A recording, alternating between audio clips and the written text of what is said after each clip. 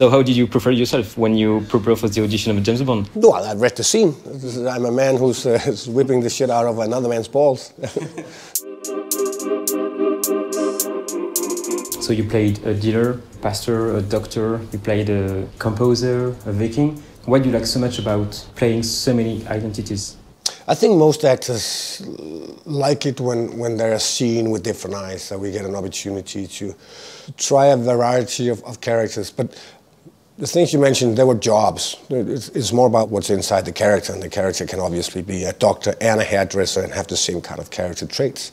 But I've been very fortunate that I've been offered a lot of different characters in my life. But what do you like so much in being an actor? Because it's a pleasure for you to be an actor when you are on the set. I wouldn't say it's a job, and I'm really focused and I'm very dedicated to my job when I do it. But it's not a lifestyle. I don't wake up in the morning and go, oh my God, I'm an actor. That's my identity. I don't have that gene. I find it very important when we do films. But if Barcelona calls me tomorrow and asks me to play football, I'll do it. I would like to go back when you were a teenager and when you saw Taxi Driver.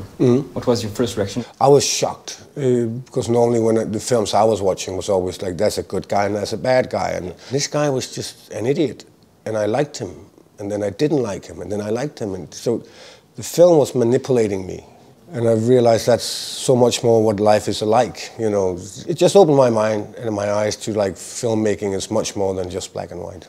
So in a way, can you say that Taxi Driver was a good way to embody the good guys, the bad guys you've played during your career? Yeah, it's been very inspirational. De Niro is masterful in it, and it's one of Scorsese's best films, I think. It was just very clear that you could let people leave the movie theater with a lot of questions and think a lot, as opposed to just give them an answer and they would go home. Just to come back a little bit, before being an actor, you were a gymnast and then a dancer. What can you say about that period? Gymnast, I was just a kid, grown-up teenager. So that was just my life. I never thought about it. I was fine, but I wasn't going to the Olympics or anything. And then I became a dancer, and there was not so many male dancers. And all of a sudden, I was a little more than fine. I was working all the time and it was really fun, and I bumped into theater and drama, and that was a completely new world that opened up for me I had never dreamt about.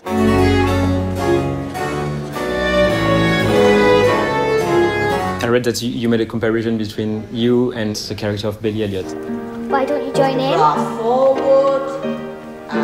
In some ways it was, obviously, because he's a little kid from a working class area, and he's a boxer. And I was also from a working class area, and it was a little difficult for me to tell my friends that I had become a dancer, which also was a surprise to me because it had happened as a random thing. Eventually I had to tell them that what I was doing, and then when they knew there was almost no boys and there was a lot of beautiful girls, they all wanted to be dancers, so it was fine. And someone of your... No, they never managed it. They didn't have the talent, no, but they wanted to. In which way the skills that you got through dancing and through gymnastics bring you something new when you were an actor? I have a physical awareness in a room, and I also, I think maybe unconsciously work with the speed of a character, how heavy, how light he is. But where it really comes in handy is when you do stunts.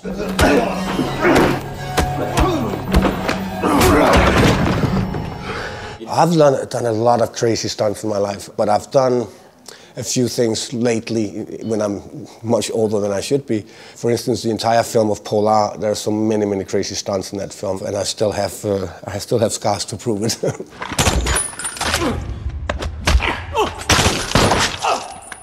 We are in 1995. What's your first reaction when you are meeting with Nicolas Winding Refn?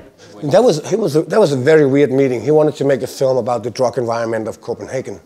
And I grew up in that. That was where I grew up. When I met him, I met this kid with glasses and short pants on, and he wanted to make a film about the tough environment. I was like, what is this? But then I found out really fast that Nicolas is a brilliant visual director, and he knows how to pick people to make his idea come up on the big screen. And then he picked me, and we worked for 5 times, and it's been fantastic. And on the first day of the shooting of Pusher, what's your reaction? Are you like stressing? No. That was everything I was hoping for. I mean, I was waiting, I think, like a lot of other people in my generation, were waiting for something a little more rock and roll to happen. Not this polished, theatrical way of doing it. And it was completely rock and roll. The way we were dressed, the way we shot the things, with handheld, running around, improvising. It was basically everything I was hoping for. Like, if I should make a film, it should be that one.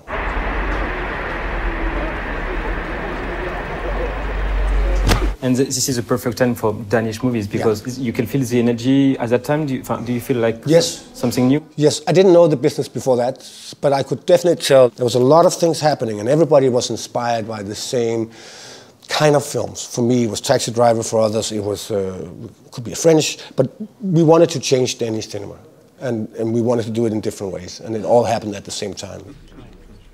Well, I'm sorry. That last hand nearly killed me. What do you remember of the audition? I didn't do an audition. I had a meeting, and then they called me over to do an audition. And then I was standing there, I was dressed up in a tuxedo, and I was supposed to do the very famous scene where I torture him. But because they were looking at all the Bond girls, they didn't have time. So he just came up to me and said, "Hey, Mads, welcome on board." And then he left, and I didn't really understand it. And then he came back and said, "Oh, you don't understand. You got the job, so you can fuck home again." And then I was standing with Daniel, he was nervous, he was smoking. And he literally said, "Okay, so who did you fuck?" Because he had done 6 auditions, right? So it was a really weird moment. So that was my audition, yeah. But why aren't you like stressed to become the next bad guy of James Bond? Well, the secret is here, obviously. At that point, I had never seen a Bond film. Oh, yeah? So I didn't have an idea how big it was.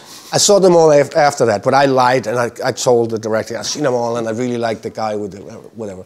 So it was not until the premiere in London, where there was, like, I guess, 50,000 people there, then I understood the magnitude of the whole thing. You are a funny man, Mr. Bond.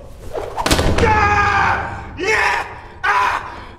Valhalla Rising, the movie from Nicholas Winding Refn, I was thinking, was it for you the most difficult movie? At that point, yes. After that, I've done a few that was up there. But it was very tricky because, obviously, you take one of the very, very big tools from an actor, which is his language, whether it's English or Danish, as long as he talks, right? That was gone. So it became much more of a mythical thing than it became a real person. It became more like an idea, a painting. So we had to kind of find a way to do this so he didn't become too human. We couldn't have one eye just sit and be normal and scratch himself and look like that. He had to always be almost in a Zen kind of feel.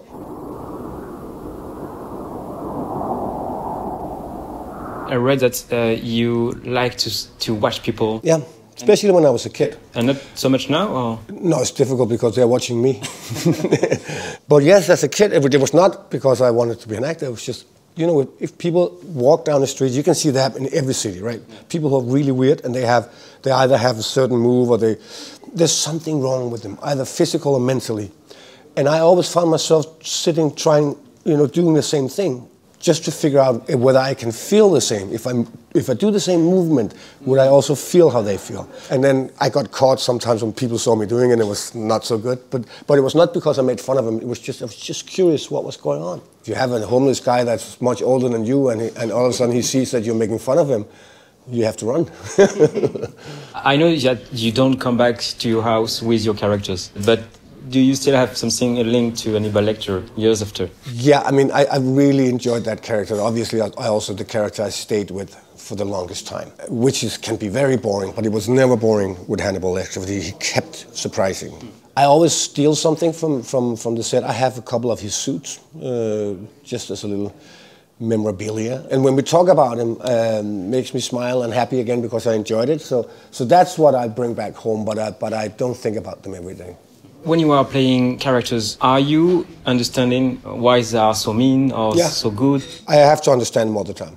I don't have to agree with them, but I have to understand why. How can they go from A to B? What is their logic? If I don't understand that, it's difficult to act it, and I'm not sure I can give the director that bridge from A to B. How do you explain that in a lot of movies you have issues with your eyes? The easiest way to explain it is that if you want to have something that's very characteristic in a character and you want to see it in the face, it's often the eye, right?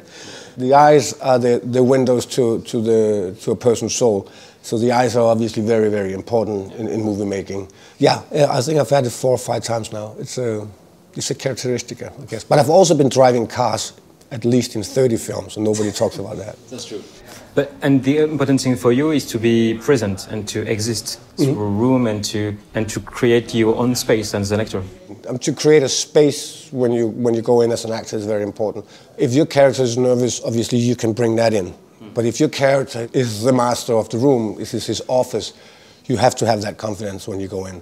It doesn't matter if you work on a big set and you meet your big idol. If you're the boss in the scene, you have to take your space. But how do you do to be the most confident person in the room? Well, it's little things, that people that are the boss do not have to show everybody else that they're the boss. They're relaxed in their own company. People who start showing the world that they're the boss normally have already lost, right? So that's why Hannibal Lecter or Le Chiffre is very quiet. Very comfortable, yeah. I'm afraid I must ask for you back. What? So you made some movies in the United States, the Clash of Titans, The Three Musketeers, Rogue One. Do you make a difference between being an actor in Europe or being an actor in the United States? No. It's an interesting question because that question I only get from Europeans. I never get it from an American. And the thing is that we keep saying that, but we are the ones who are making great films. They're just making entertainment. But that's not the case. They made some great films. Just so obviously some of the big blockbusters are maybe more in the entertaining end of our business. And La Chasse is what we would call an auteur film. Yeah. But it doesn't make it that different for an actor. I mean, I have a world, and I have to make that world real. So we do Doctor Strange. It's a comic book that's put into a film. Yeah. But we have to make that world real for us.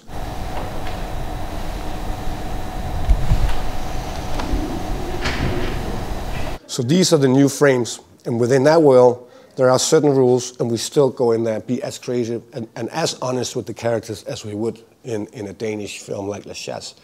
So try not to make the difference. They will be very different films, but as an actor, I will approach it the same way. You cannot walk around in a Bond film or in a Marvel film with a fanboy hat on, because then you're fucked. Right? So La Chasse in 2012, you've won the Palme d'Or at Cannes. 8 years later, I don't know, do you sometimes rewatch the movie or rethink about that movie and ask yourself why you won the Palme d'Or? I don't watch the films again.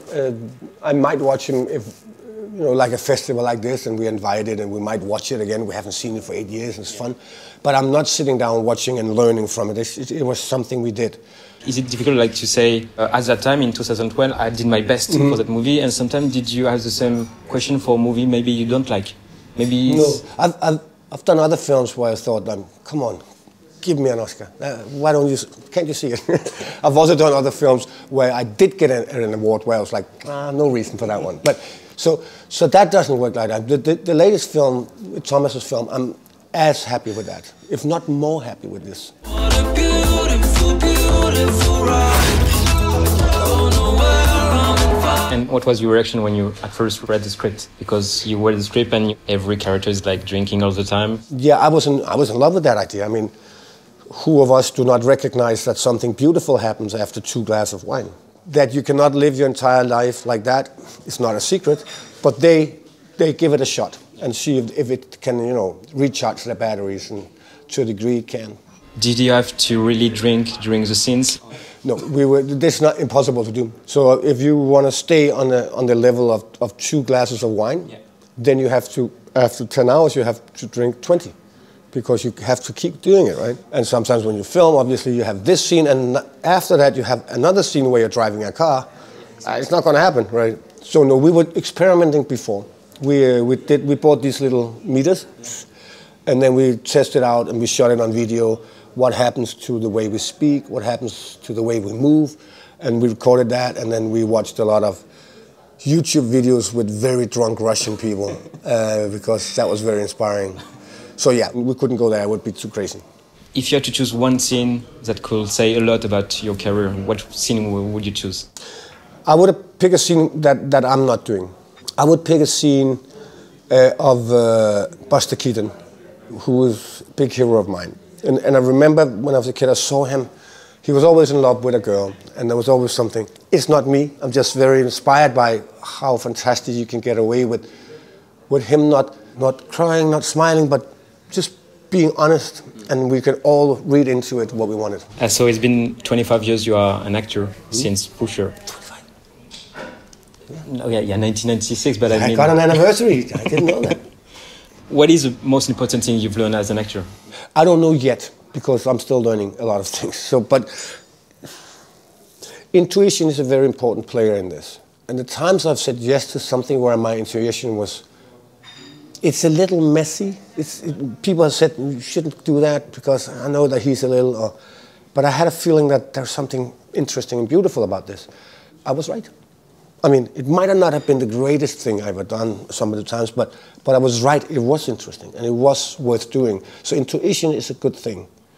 It can go wrong. I'm not going to say it's not only intuition, but it's good. And also when you're afraid of like something wrong about this, get out.